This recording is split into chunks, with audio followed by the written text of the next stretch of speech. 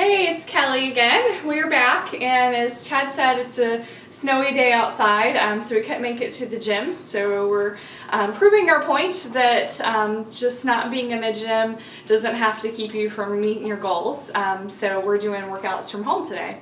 So today's workout and our whiteboard on the go is 5 rounds of 10 push-ups and 10 hollow rocks.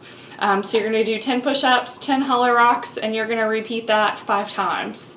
So let's go over push-ups again. This was from our very first workout.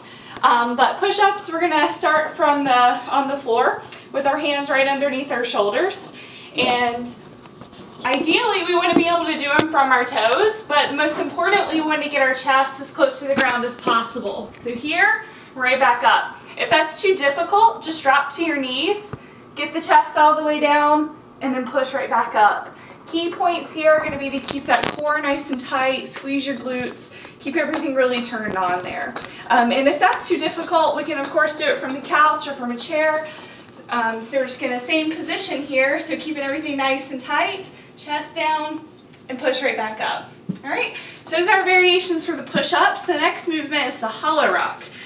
This is a very core-centric activity and probably going to make those push-ups feel a little bit more challenging after we do it.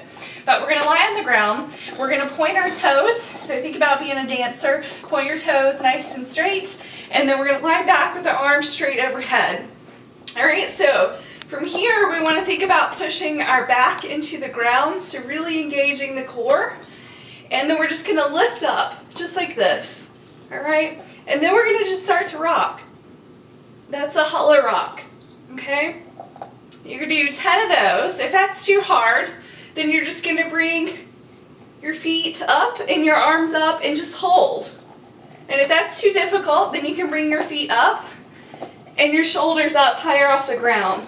And just try to reach those hands towards your toes. Alright? So, those are variations of the hollow rock. And that's it. So, as always, send us your questions if you have them to Kelly, K-E-L-L-Y, at CrossFitLocal.com, or Chad, C-H-A-D, at CrossFitLocal.com, or you can sign up to receive these daily at CrossFitLocal.com. All right, thanks guys. Bye.